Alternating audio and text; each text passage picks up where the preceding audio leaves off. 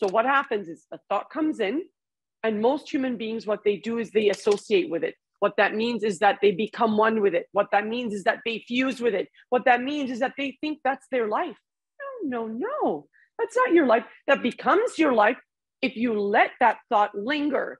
Our invitation on day one for whoever wasn't here and didn't get to watch the replays in the Facebook page that you get to watch, because we're going to offer you guys an extension till after the weekend. We'll announce it in the Facebook group. If you haven't watched it yet, what did I say on day one? What do you really, really, really want?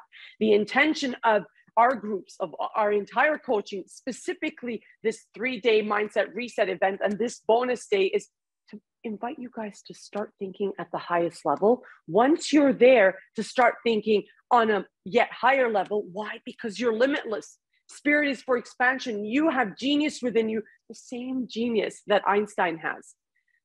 Disney was told he lacks in imagination. Wasn't that a great joke? He showed us what kind of imagination he lacked. That same wonder and awe and magic that is within Disney, that created Walt Disney, is within each one of you. That's you, Sean. That's you, Carrie. That's you, Ron. And you want to stop and think. Now, what happens is the thoughts come in and we're entertaining that first one. For whoever just came in, remember, the first one, we're never in control. It's a great thing we have a thought. That means we're alive. So pinch yourselves again. And we don't have to sit at the first thought. If it's not an empowering one, I invite you to never sit in it, never linger in it, never fuse with it, never become one with it. And guess what? Replace it with a second thought. That's what we have at our disposal moment to moment. What happens with our daily work is that your awareness grows more and more and more each and every day. You get better and better and better, better than fine wine, of course, wink, wink. And then as you do that, you are in mastery of your thoughts. And you're one thought away from completely different life. And you're one decision away. But what happens is, peak performers, we've studied this yesterday and the day before, we can never outperform our self-image.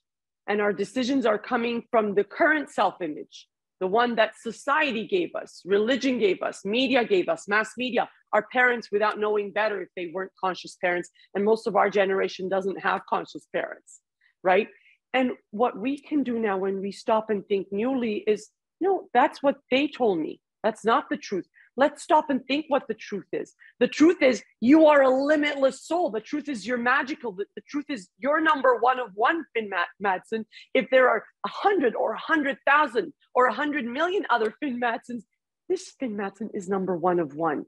Did you guys wake up thinking that way? Because when you get me, I know you all get me here, but when you get me in your heart of hearts, in your subconscious mind, you will move into action. You have the same power that moves mountains, FYI. The same genius as Einstein has the same power that can move mountains. What are you doing every day? Are you lingering in the thoughts of what you want and making those happen? Or are you stopped by your circumstances?